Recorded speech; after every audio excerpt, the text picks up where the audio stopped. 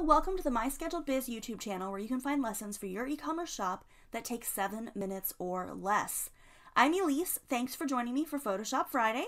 Today we are going to be talking about the tool options at the bottom of your screen. So we're just going to real quickly look through these, and I want you to understand that this is where you always want to look whenever you're trying to make any edits on your photo, because all of your options are going to be down here. So depending upon which tool you're on, you'll notice that your tool options change.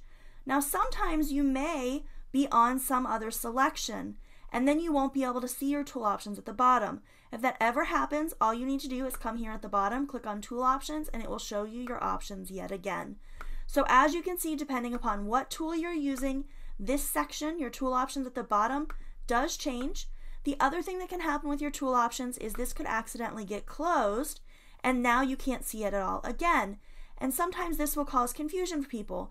Clicking on a different tool should reopen it, but if it doesn't, you can always click on the tool options button here at the bottom to get those options back. So that is all we're talking about today. I just wanted to point out that these tool options can sometimes disappear as you're doing things, and all you have to do is push this handy little button at the bottom to get them back. Thanks for joining me today for Photoshop Friday. Be sure to like this video, subscribe, and sign up for notifications so that you can receive more targeted teaching for your e-commerce shop that takes just 7 minutes or less.